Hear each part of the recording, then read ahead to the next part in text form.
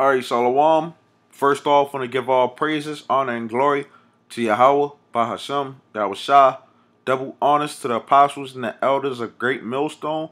And it's a shared Shalom to all the Akim out here that's doing and pushing the work in truth and in sincerity. I want to go in on this lesson, or the title of this video will be called, Are Hebrew Israelites Radical? Okay? Inside quotation marks, okay, and I'm gonna answer that question according to the definition or the etymology of what the word radical really means, okay, compared to how the world uses this word radical, okay. Now, I have the etymology of the word radical, which right here, the adjective, how people say, you got radical views or whatever. Okay, it says in a medieval philosophical sense. Okay, it says of or having roots. Root. The word rad, W-R-A-D. It says branch, root, meaning going to the origin, essential. Okay, we'll see what the word essential mean. Also, it says absolutely necessary, extremely important. Okay, a thing that is absolutely necessary. Okay, it says going to the origin, essential. Okay, and the word started about the 14th century. Okay, and then in around the 1680s, that's when the word radical became known in mathematics or whatever. Okay, and then it says from a political sense, the word reformist, okay, which is the opposite of radical. A reformist, it means a change from the roots. Okay, so according to the scriptures, okay, people are saying, or in this society are saying that Israelites are radical. Okay, which the definition for radical means to have roots. Okay, when you go into the word rad, okay, you have different. Well, it says branch or root, okay, and it goes into different words of it says it forms all or part of these different words, okay, and one of the words that it forms is the word root, okay, which the word root means fixed or firmly attached by roots, pull up by the root. Okay, it says nowadays they're saying uproot. Okay, but the word root originally meant to fix or be firmly attached by roots, or to pull up by the root. Okay, and then it has root as in chair support. Okay, study or work hard. Okay, dig up with the snout, dig with the snout to root up, okay, to dig out, to root, okay, to plow up, and this is the word that that people are trying to equate us to, but they don't know the meaning of what this word actually means. The word radical, okay, which the word radical, originally meant being rooted, okay, or having an origin, okay. Now I want to go into the scriptures, okay, on basically how Hebrew Israelites are radical, okay. This is Jeremiah 2 and 21. Yet I had planted you a noble vine. Okay? See what the word noble means. Or noble vine. Okay, it says choice species of vine, choice grapes. Okay, it says a vine stock, redness, choice, wine. Okay, the richest variety. You know, just to name some different words or whatever.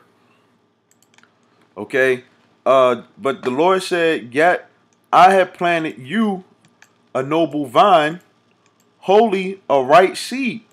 Okay, how then art thou turned into a degenerate plant of a strange vine unto me? Okay, and this scripture right here also cuts these people who sits up there and say that the Bible, things have changed since, biblical days and stuff like that. Well, the Lord made us right from the beginning, man. He gave us his law, statutes, and commandments, okay, of how he want us to live as a people. But now, when you see how things are, you see people just not even following what the Lord gave them. The Lord gave us firm roots, man, on what He want us to how He want us to live according to life, man. Is Israelites, okay? He made us. We was living wonderful. A lot of people always sit up there and say that we was kings and we was doing good and stuff like that before the so-called white man came. Well, why was we doing good, man? Because we the Lord put us in that position, okay? And He took it away from us, man. He rooted us up out of that land that we was in, okay? Now you see how people out here, so far gone, a degenerate plant, man. Okay, not bringing forth real fruit. You just see a lot of people out here out for themselves and stuff like that, man. Okay, but the scriptures say that yet I had planted you a noble vine, holy a right seed. Okay, because the Lord gave us the scriptures and the things that He want us to do. As people. Okay, it says it's Ecclesiastes 7:29. Lo, this only have I found that God. Okay, I'm gonna say it verbatim. Okay, which is the Most High's name is Yahweh, and His Son name is Yahweh Shai. It says that God have made man upright, but they have sought out many inventions. Okay, when you go into the word inventions, okay, it says device or invention. Okay, them wicked thoughts that people be having, man. Okay, in this society, all to get away from straying away from what the Lord made us, man. Okay, this is Ecclesiasticus 1:20 in the Apocrypha, right? It says the root of wisdom, which y'all say that we're radical, right? When the word radical means going to the origin, it says the root of wisdom, the origin of wisdom, okay? The origin of who we are as a people comes from the scriptures first off, okay? And it's through the spirit that we're Israelites. The Lord made our bloodline who we are, man. Okay. It says the root or the beginning or the origin of wisdom is to fear the Lord. Okay, and when y'all say that we're radical, okay, well, the point of the matter is that we fear the Lord, man. It's a wise thing to fear the Lord, man, because when you look in the scriptures, you see a lot of people, who didn't have the Lord as, they didn't fear the Lord, and the Lord took them out, man. Okay? It says, and the branches thereof are long life. And that's what we want, man. Okay? We want to live forever. Okay? Because, and how do you live forever, man? Through the scriptures. Okay? Nowhere in America do you have signs or sowings of a person that lived to be over 900 years old, okay? Or somebody that died and came back to life, unless the doctors, done tried some old crazy type of thing, on these people. But even still, the life expectancy of people in this society, it's not long, okay?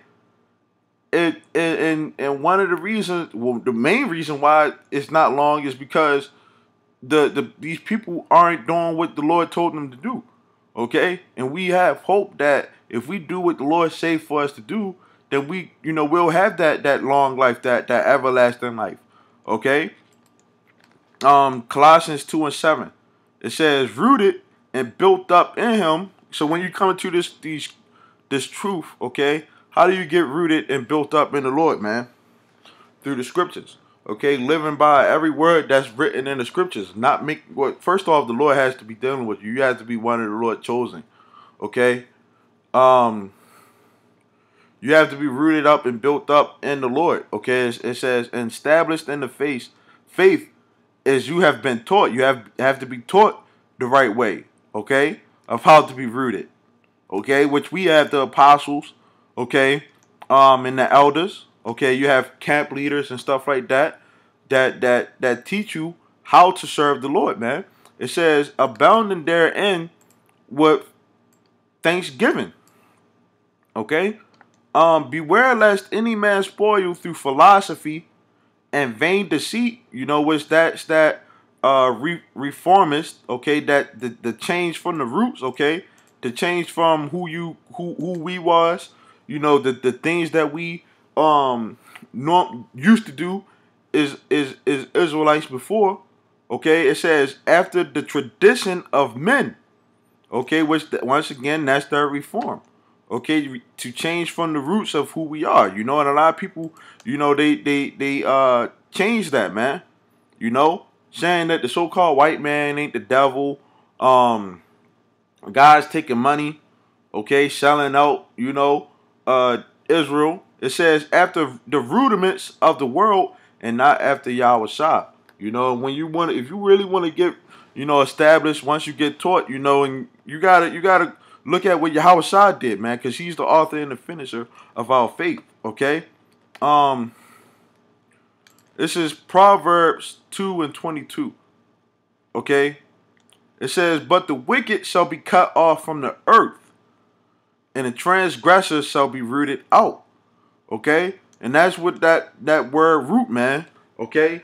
So you people want to sit up there and say that we're radical, or is the word radical, when you go into the word, it means branch or root, okay? But y'all people want to sit up there and say that, we're radical as in extremist, right?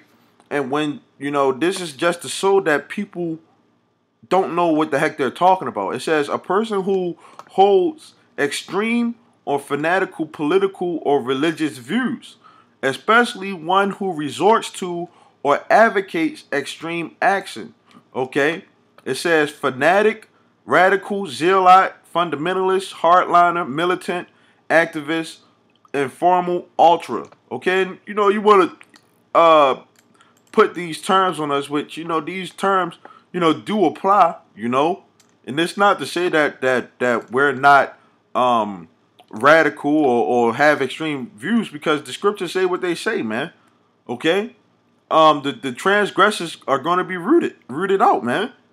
And this is not our words. This is what the Lord wrote, man. Okay? This is Matthew 15:13. But he answered and said, every plant which my heavenly Father have not planted shall be rooted up. Okay, the transgressors, okay, the wicked, they're gonna be cut off. Okay, every plant that the Lord didn't plant, man, they're gonna be rooted up and destroyed, man. Okay, this is Hosea 9:16. Ephraim is smitten, their root is dried up. Okay, and when you look at, the Israelites, okay, especially, the northern kingdom, okay, some of them know who they are, But this scripture says they're smitten. You know that these people, you know, when you go in South America and stuff like that, you know, they still worshiping, you know, idols and stuff like that. Okay. It says their root is dried up; they shall bear no fruit. Okay, and this is going into the so-called white man, uh, basically, you know, covering the faces of the judges, man. Okay, controlling the world.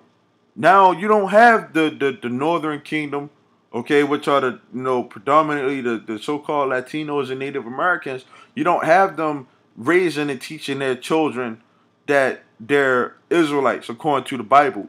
Okay, those people, the Ephraimites, okay, are or the Northern Kingdom are so gone, man, so far gone. It says, though they bring forth, yet will I slay even the beloved even their beloved fruit of the womb, of their womb.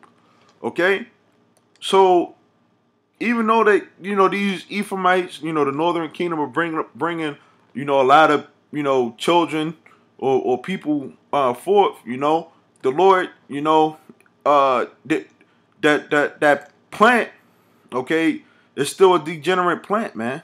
Okay, it's still a degenerate people, man, because the Lord didn't call them Mexican and Puerto Rican and, you know, whatever else, Brazilian and words like that, man. Those words are not in the scriptures, man.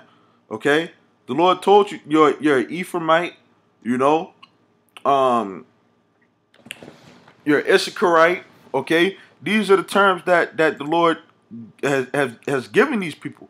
It says, "My God will cast them away because they did not hearken unto him, and they shall be wanderers among the nations." Okay, so the so-called Mexicans and, you know, the Latinos and Native Americans, okay, they the Lord casting them away, man, but now He's bringing them back, okay, into, you know, He's grafting them back in because they're Israelites, man, okay.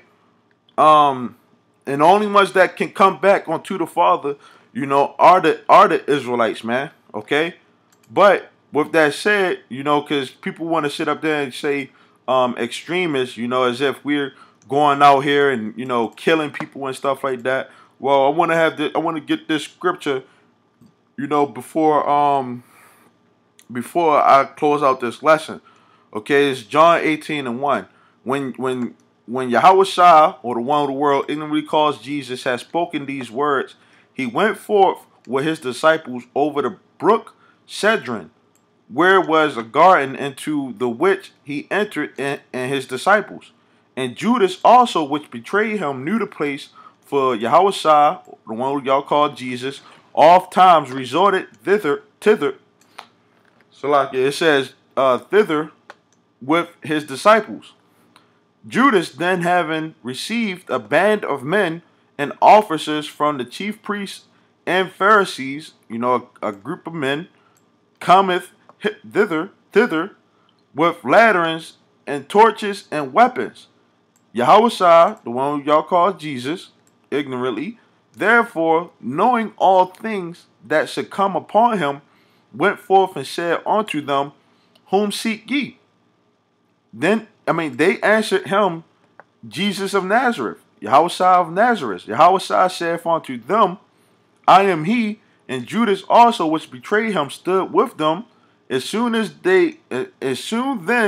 as he had said unto them, I am he, they went backward and fell to the ground. Then asked he them again, whom seek ye? And they said, Yahushua of Nazareth. Yahushua answered, I have told you that I am he. If therefore ye seek me, let these go their way, that the saying might be fulfilled, which he spake of them, which thou gavest me, of them which thou gavest me, have I lost none. Then Simon Peter, having a sword, and smote the high priest's servant, and cut off his right ear. The servant name was Malchus. Then said Yahushua unto Peter, put up your sword into the sheath. The cup which my Father has given me, shall I not drink it? Okay? So the thing is, man, and the Lord put that man ear back onto his, his ear, man. Okay, it's different accounts where where it says that. Okay, but the Lord, um, Simon Peter, when these men came to grab up the Lord, okay, Simon Peter pulled out the sword and cut off a man's ear, man. Okay? And what the Lord said to him, man, the cup that put up your sword. So you people want to sit up there and say that, we're extremists, or somebody that's gonna go do some crazy stuff. You ain't gonna see no Israelite, you know, just go out here and go commit suicide bombing, man. That's not of Israel, man. Okay? Go and go, the elect of Israel is not gonna go out here and go do some stupid stuff, man. Okay? Like as far as like grabbing guns, as if we can fight the military, man. Okay? We're not stupid in that, man. We're rooted in the Lord, and we know that the Lord is going to come and He's going to destroy this place, man. Okay, and that's pretty much the point, man. Okay, the elect is going to be rooted in Yahweh Shem Yahweh. Okay, so with that, man, hopefully this lesson was edifying. I want to say Shalom till next time.